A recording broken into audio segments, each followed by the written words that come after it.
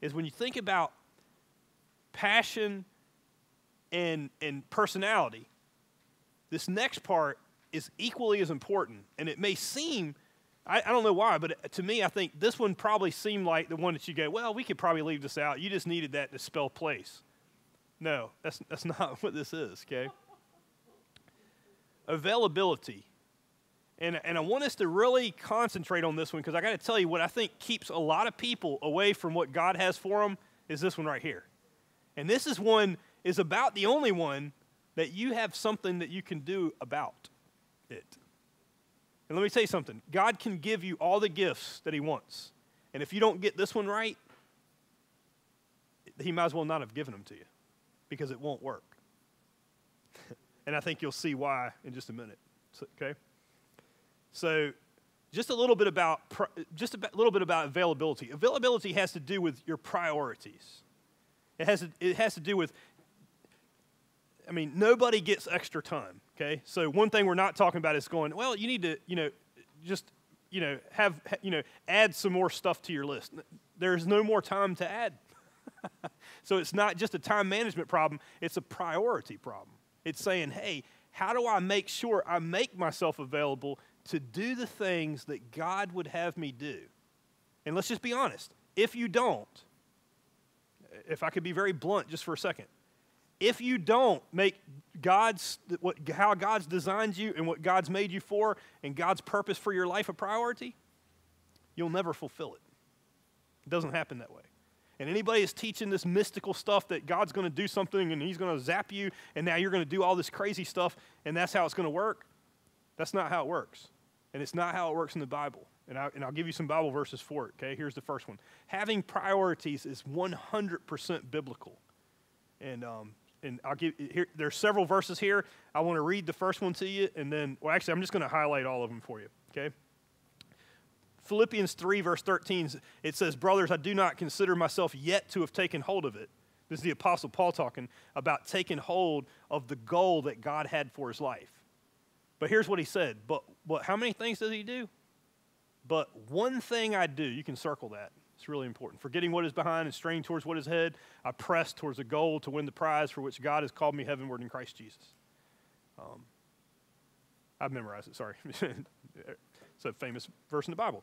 Why? Because he's saying, hey, that's how you get to be the goal. How many things does he do? I concentrate on one. There's lots of things to do in life, but he concentrated on one. Jesus taught it, seek ye first God's kingdom. I don't know if you remember this verse, but if you go back and read Matthew chapter 6, he's talking about all these things that you worry about. And he goes, why are you worried? Why do you worry about your life? Remember when Jesus said that? And they're all like, what do you mean, why are we worried about our life? Of course we're worried about our life. He's like, you need to worry about the one who controls both the body and the soul. And then he goes on to say, but seek first God's kingdom and his righteousness, and all these other things will be added to you as well. You see what he's doing? He's prioritizing. He's saying, this is important. He did it with the commandments too. Remember when he said, Jesus, what is the greatest commandment? And he said it pretty quickly. He said, love the Lord your God with all your heart, soul, and mind. Love your neighbor as yourself.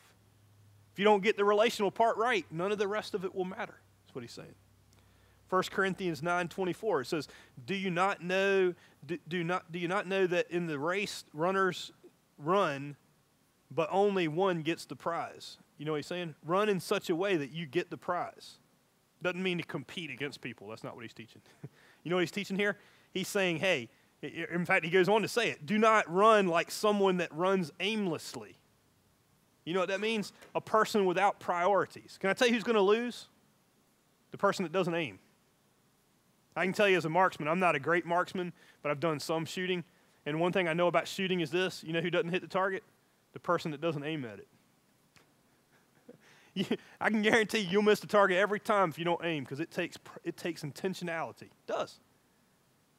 Now, let me flip that on life. You know who wins in life? The person that prioritizes and aims. If you're running aimlessly and don't know where you're going, can I tell you something? None of this stuff matters. Why are you asking God if you're not planning on prioritizing it? And if you don't prioritize it, nothing will happen. It doesn't happen, okay? And we got to start teaching our kids this same thing. So I'm glad there's some kids here. So listen to this. Nothing happens without prioritizing it. Absolutely. It's a fact. And and the reason I say that, and I say it with such passion, is some people go, well, don't you think God's going to let me one day somewhere over the rainbow, okay, I'm not lying, God is going to gift me to do this thing. Can I tell you something? No, he's not. He's not. If you're not disciplined with what he's giving you now, everything about Scripture, and I mean everything, says, if you're not faithful in the small things, he'll never make you master over many. In the parable of the talents, he took from the guy that just had one and gave it to the guy that had 10 because the guy didn't prioritize. The guy didn't produce. The guy didn't work. It's a fact. And so he's saying it doesn't just happen. It takes discipline. And part of the thing for spiritual gifting is it takes discipline. And this is the discipline part. You have to organize around your priorities. So I want to give you a couple things. You can tell I'm a little bit passionate about this one. But it's because it just about destroyed my life. And I kept waiting for my big chance. Anybody done that? Lotto thinking, somewhere over the rainbow. You know, the grass is greener on the other side. Only because it's over the septic tank. Heard that one? It is, right? It is. Andy Stanley put it this way. He said, direction, not intention, determines destination. That's one of my favorite quotes. It's fact. Direction, not intention. So many people, I intended to do it. I wanted to do it. But until you put feet to it, it doesn't happen, okay? So here's what I want you to do. You got to evaluate big picture. Number one, you got to know where you're going. If you want to set priorities, the first thing you got to do is evaluate. What is God calling you to do? If you don't know, that's why you're taking this class. And that's why I applaud you for taking the class. Because at the end of it, hopefully you'll have a better understanding of, well, this is how God's made me. Now I can try some things, okay? Also, equally, to evaluate this. What is God not calling me to do? Can I tell you, the list of what he's not calling you to do is bigger than the list that he's calling you to do. And you've got to have the courage that when you know what it is, now you can say no. And that's hard. Because other people are going to say, well, I think you need to do it because it's a good thing to do. Yeah, it is. But it's not the God thing to do. Because God wants me to do the one thing I do, not the many things I dabble at or the many things I just let take over my life. Okay. And the question we have to ask, if you don't ask this question, you don't deserve to be a leader. I can tell you that. What gives me the greatest return? It's the question he's going to ask in the end. If you don't believe it, read the parable of the talents. Remember what he said? You wicked, lazy servant, go out where there's weeping and gnashing of teeth. It seems so mean, doesn't it? Because why? Because he expects us to ask this question. What will produce the most? And let me tell you what will produce the most. As you understand your personality and your spiritual gifting and what God has given you, you take that to produce more. Okay? You take that and you put all of your stuff on doing that, and it's absolutely excellent. So here's a couple principles for setting priorities. Understand the difference between the urgent thing and the important thing. Now, there's only one way you can do that, and that's if you understand what your priorities are. Now, here's a great leadership lesson. If you don't set your priorities, yeah, Debbie's already said it, somebody else will, okay? And let me say something. God didn't call you to do somebody else's priorities. Now, we're not talking about yours. We're believing in God. So we're saying God has priorities for your life. That's why you take this class. Now, are you doing those, or are you doing somebody else's urgent thing? You know, phone call rings. Do I answer it, or do I have the conversation with the person in front of me? It's very important, okay? Very important, because the urgent thing isn't always the important thing. Now, it's important to them. But just because it's important to somebody else doesn't mean that it should be important to us. And by the way, there's one good part about this. There is a God, and we're not him, okay? So not every need is a calling. In fact, to do so, you know what that means? You got a God complex. And as long as you got a God complex, he can't use you because you think you're going to fix everybody. You can't. You do what God is calling you to do. You cannot overestimate the unimportance of practically everything, okay?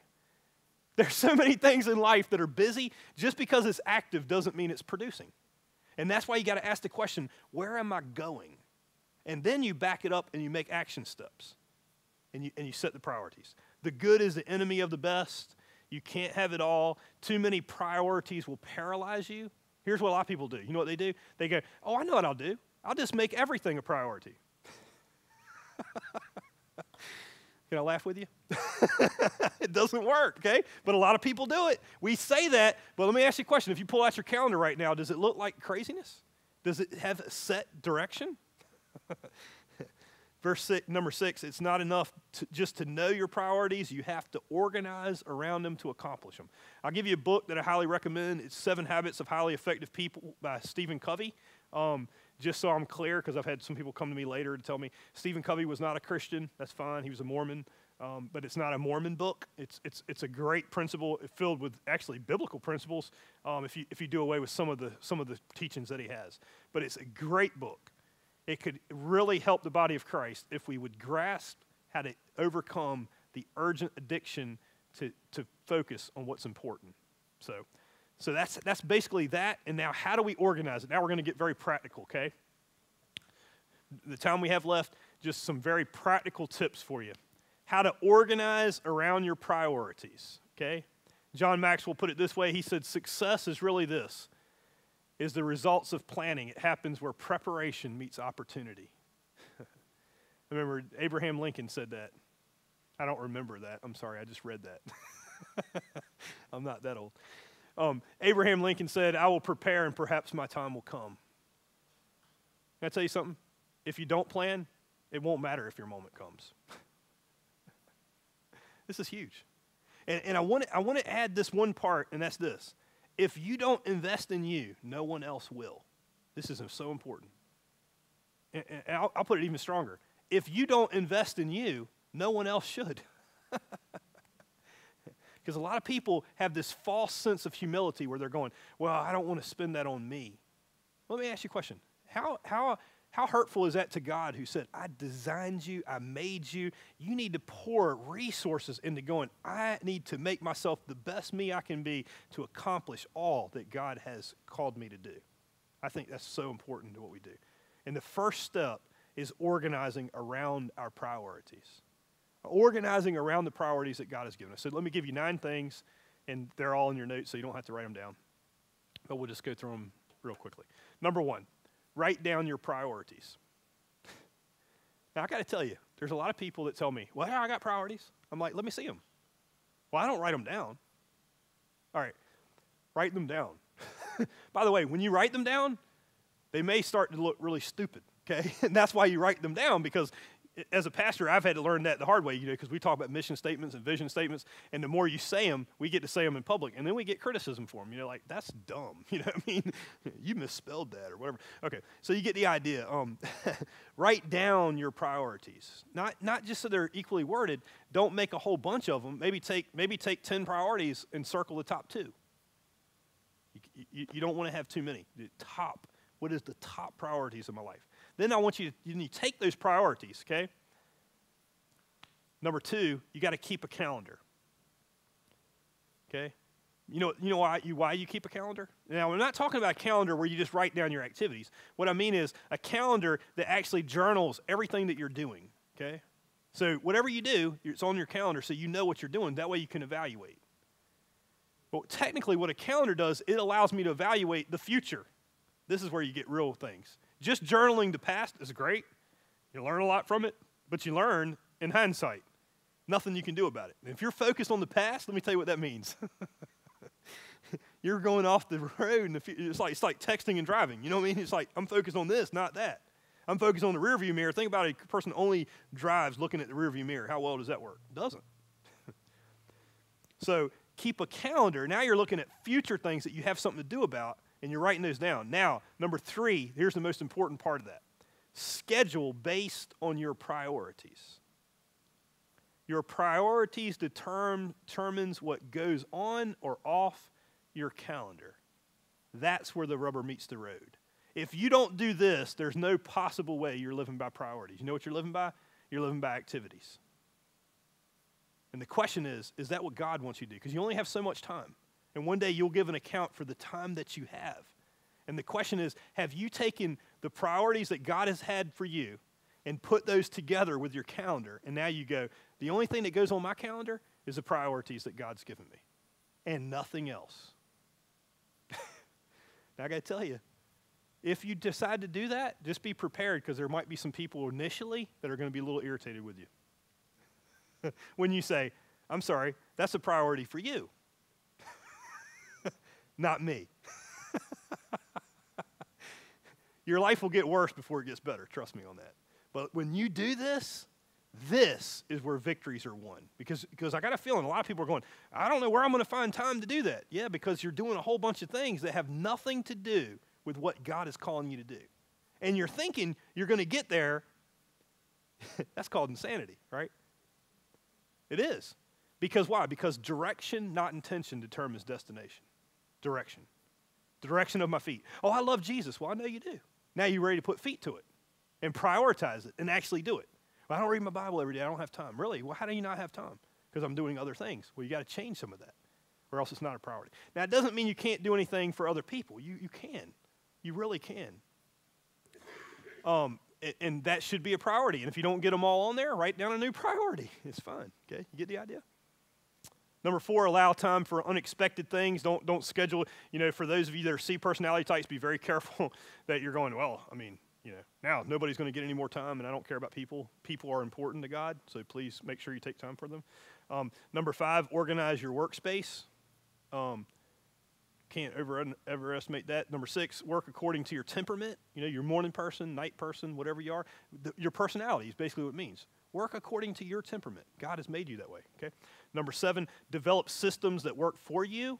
Number 8, always have a plan for dead time. And number 9, focus on results, not just activities. If you want a great book for organizing your life, it's called Getting Things Done by David Allen. You can order that. He's got a whole system. He's got all kinds of things now, all kinds of seminars on just how to file, how to get your life in order, how to make sure you're doing your top priorities. It's absolutely awesome. I can't imagine what would happen if the body of Christ were to organize around their priorities. It could be amazing. We probably could do so much for the kingdom of God if we did. If we don't, we'll be spinning our wheels, and that's where Satan wants us at.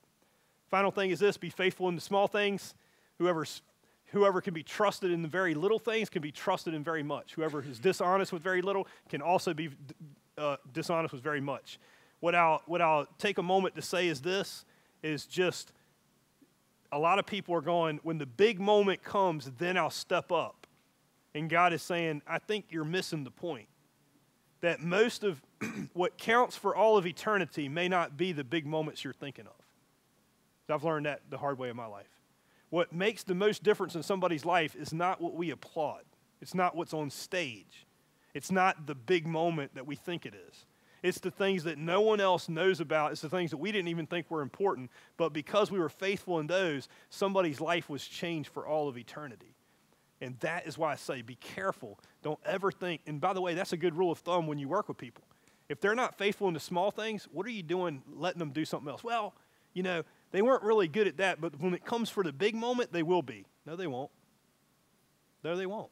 This is a great principle for employment. So keep that in mind and pray about that one. Spend some time and think about, if this is what God has called me to do. If you don't know what it is, figure it out so you know what your priorities are. If you know what it is, organize around those priorities.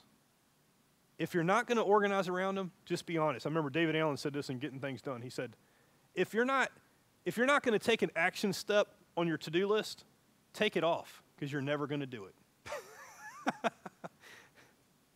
That's tough, isn't it? But it's so true. And when you do this, the reason why I'm so passionate about it isn't to throw guilt at you. It's to say, you can accomplish the things that God has for you to do in this lifetime. And it's absolutely amazing. So I'm going to pray over you guys. And if you got any questions, let me know. For homework, just so you make sure you're prepared for next week, take the passion assessment, which is on page 15 through 20. And then there's a spiritual gift assessment on page 24 through 31. I know that sounds like a lot. It's not as much as you might think, or maybe it's more. I don't know. But do that. Come back next week. We'll evaluate that, and then we're going to talk about some spiritual gifts. So let's close in prayer. I thank you guys so much for your time tonight. This was awesome. I hope you enjoyed it. So let's pray. Father God, we come before you tonight. I thank you so much for each person that took this class, and I just pray, Lord, that not from me or not from my opinions on this or my viewpoints, but from your word, and God, from the power of the Holy Spirit of God, who desires to gift us and has gifted us in so many ways. I pray, Lord, that we can understand it. I pray we can understand each other and work in unity. And I pray, Lord, that we can organize around those things and we can discipline ourselves to do what you've called us to do, that we might accomplish your mission, which is far better than anything we can dream or think or ask. And I pray for the empowerment of each person here, and we pray all this in Jesus' name. Amen. All right, thank you guys. We got snacks, so please take